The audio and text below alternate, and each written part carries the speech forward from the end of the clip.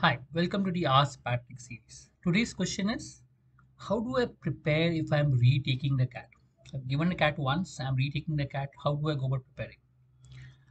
Now, there is one where people have not prepared very well for the first time. In that case, prepare like a normal thing. I mean, start preparing like from scratch, finish the syllabus, write the mocks, and go about preparing. Second are people who prepared well for the exam previously, okay, and they feel that they prepared well, and but they've not got a desired percentile and they want to retake the CAT.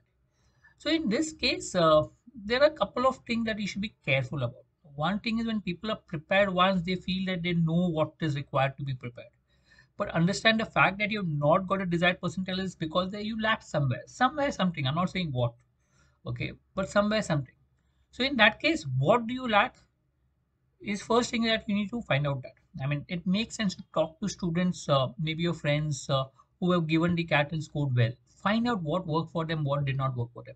How did they go about preparing, and what did they do? So automatically there will be some learning in that aspect in terms of what mistakes you have committed and how you could overcome that.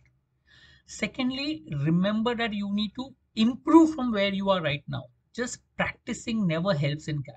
A lot of people believe that if I practice more and more and more, I'll become better and better and better. That doesn't happen. What is important is to change the way you go about studying, change the way you go about preparing. There should be some mistake that you've done in the past, which could be.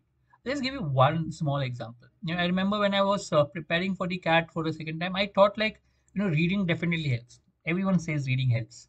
So you should time myself and read fast and try to, read as fast as possible and challenge myself to read faster and faster and faster. Now, when I go back, I realize that that whole timing issue was an issue. I mean, reading was fine, but what the mistake I had done was I tried to time myself. So instead of focusing on understanding what a passage said, my focus was trying to complete a passage in a given time period rather than trying to understand what the author's point of view was.